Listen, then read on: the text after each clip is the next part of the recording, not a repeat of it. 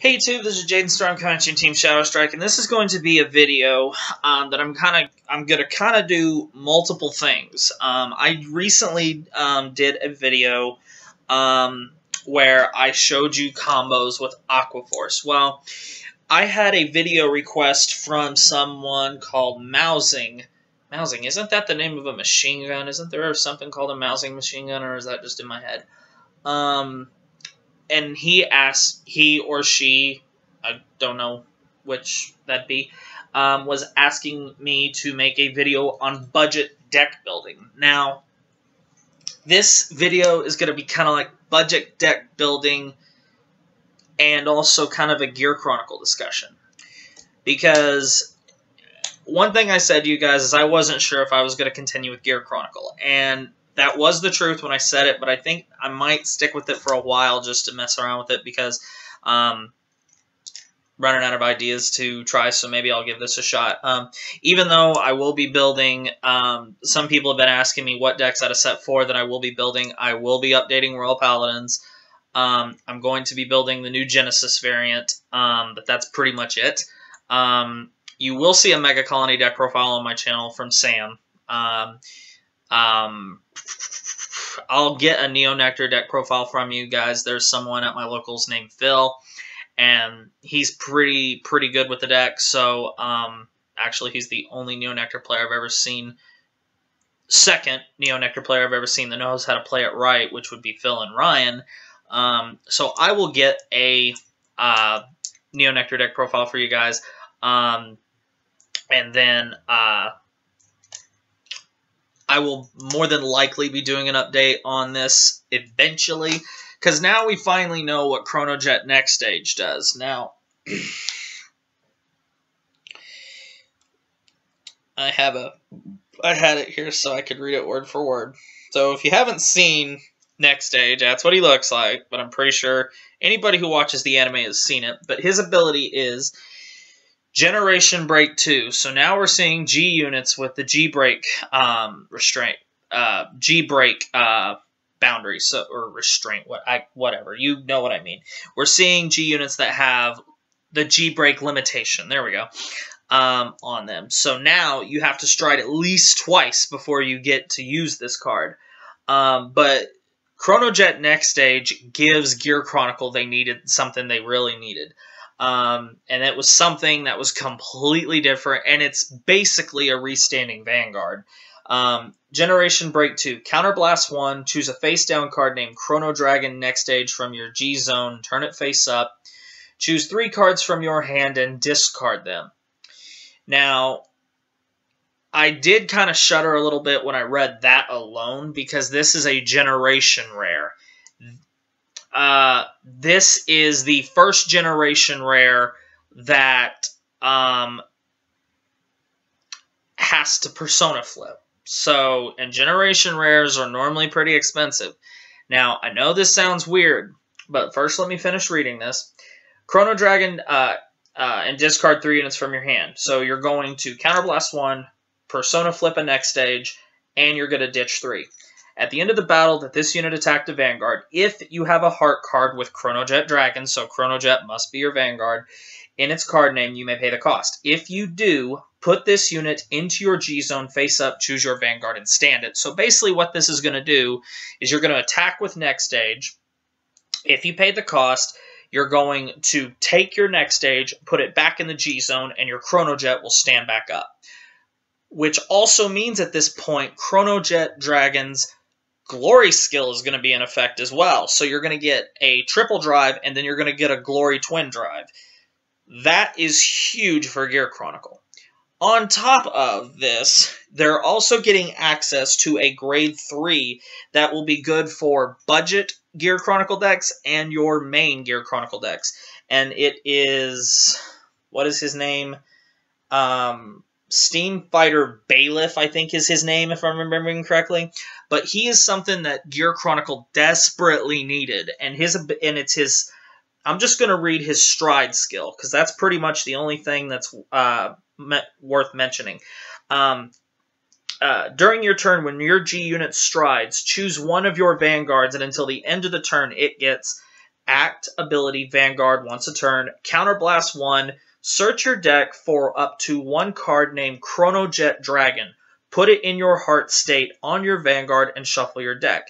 If you put that card, choose a card named Steam Fighter Bailiff in your heart state from your Vanguard and put it at the bottom of your deck. So what this does is if you ride Bailiff before Chronojet, even though generally most times in a Gear Chronicle deck you want to be on Chronojet, this gives you a way to get into Chronojet. All you have to do is ride Bailiff, stride, counterblast 1, and they basically swap. So now Gear Chronicle has a way to tutor into Chronojet real easy, and this is huge for them because it's what they needed. Because generally with Gear Chronicle decks, before this card got announced, and well, still now because it hasn't come out yet, is because Chronojet must be the Vanguard in Gear Chronicle decks for them to succeed. That's why a lot of Gear Chronicle players, you see them playing 4 copies of Steam Breath, because when they get their other grade 3, they want to call Steam Breath, pitch it, and immediately grab Chronojet. Because up until now, the only other grade 3s we've had for Gear Chronicle is the 2 Legions, Colossus, and some Fate Wheel. And then there was another one. But they didn't have a clear-running front runner to even come close to Chronojet, except maybe your second best option to me is Nixie, because he also has a glory skill. But you never want anything else on your Vanguard except Chronojet. Now, those 2 cards alone make Gear Chronicle better. Now, let me show you some things down here. Okay. Down here. Your G zone for Gear Chronicle is different because you now have access to so many G units for Gear Chronicle, and that's why some players really like them. Right now, this is what mine looks like. I play 1 Timepiece, 1 Fate Rider, 1 Upheaval, 1 Chronos Command, and then the 4 Ragnas. But if you really wanted to do this the right way, 2 of these are going to become next stage when I get 2 of them. This is either going to become another Fate Rider or Upheaval. More than likely a Fate Rider. I really think that is going to be the best way to build Gear Chronicle, in my opinion. Fortunately, for those of you who play Gear Chronicle, who wanted Ragnas but couldn't spend the $30 on them when he was so high, he has gone down to about 15 and even a little lower. So if now is a good time to pick up Ragnas. But what the Fighters Collection did, these 2 cards right here, guys, are 2 of the best G units Gear Chronicle has, and they're both dirt cheap. Fate Rider is a triple rare out of set 3, or set 3? No, set 2. Out of set 2, and it is very good because it gives Gear Chronicle tutoring power, which is really good. And Upheaval came out of Fighters Collection, and this card is absolutely stupid because he has no cost except having Chronojet as your Vanguard. It puts all your opponent's rear guards on the bottom of their deck, and they have to draw the same number of cards that they put on the bottom of the deck and call those units to the field, and that is hurtful. So, if you can't afford Ragnas, I'm going to assume you can't afford next stage either. These 3 right here alone, you can build a stride deck out of. I'm serious. You literally can have 1 to 2 of this, 1 to 2 of this, 4 of this, 3 of this, any variation of these 3 cards, and you can do good. Here's why. What Gear Chronicle is good at is just simply having ways to mess with the board. Let's say we just stride. Let's say our field looks something like this. For the starter, I like using Gearhawk. Let me show you why. Let's say we're playing against Aquaforce, just for the lulz. I like to get a field that looks like this. Exactly like that in my back row.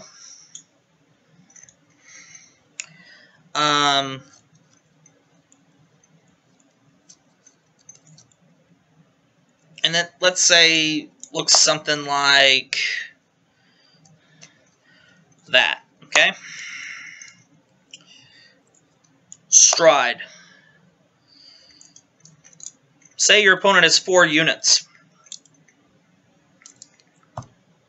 He gets 5,000 power every single time you rewind a unit.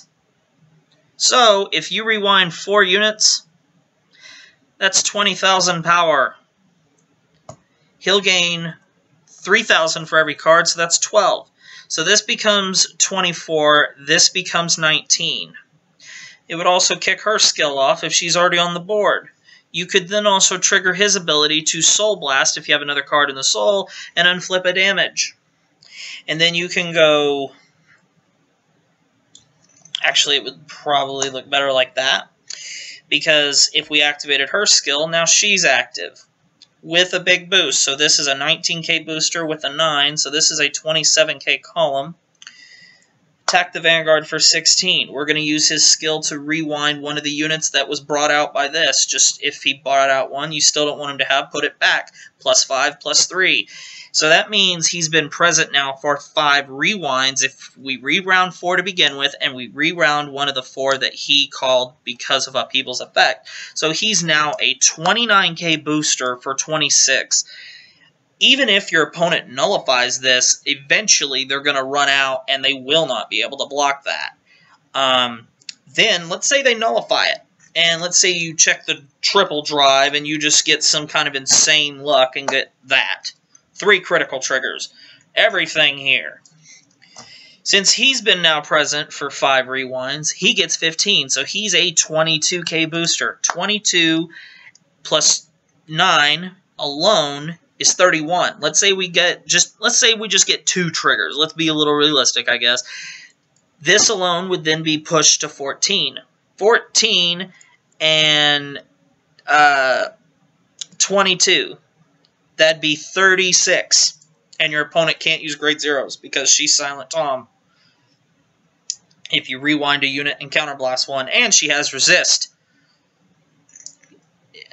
Things like that is what Gear Chronicle is now good. Is Gear Chronicle, now that they have Next Stage, it gives them another powerhouse unit. But to be real honest, guys, these 3 units alone, these 3 G units alone give, and actually even just these 2, make the deck consistent because you can use Fate Rider for free and him for free. So you could both of these units for free. Actually, all 3 of these for free because you can use Chrono Jet's ability to, when you stride into him, to rewind something. I don't know why you do it if you go into him, but you can just do things and your opponent's field is just going to become weird and they're going to have to work with it.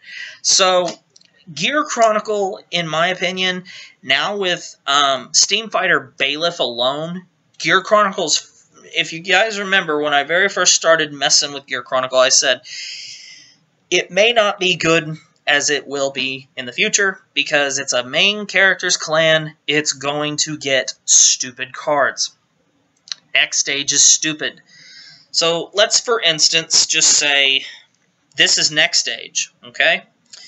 Let's say this is Next Stage. And we stride. We counterblast 1, we're going to Persona Flip, and we're going to ditch 3. Okay? Chrono Jet Dragon's skill. Counterblast and rewind something, then use her skill to counterblast something, unflip something if we want. So then +5, +3, and then we're going to swing at our opponent for 26. They can guard it or not. After that, stand, Chrono Dragon Next Stage returns to the G zone, and now he stands. Then you can go 16, rewind something else. 16 plus 14 is 30 with Glory skill, plus any triggers this may have from Next Stage check. then you go over to here. It's things like that that now make Gear Chronicle something that is actually going to be pretty good out there in the meta. And the reason I like this card now is because of all the different ways of versatility plays you can make with him and just make him a huge-ass booster. But that is just me. So, anyway, guys, that's pretty much it. Because in all honesty, for budget Gear Chronicle, your grade 3s is going to be 4 Chronojet. And you're going to play 4 Bailiff of that new, and it's a rare from set 4. That way, when you stride, you could just immediately switch into Chronojet.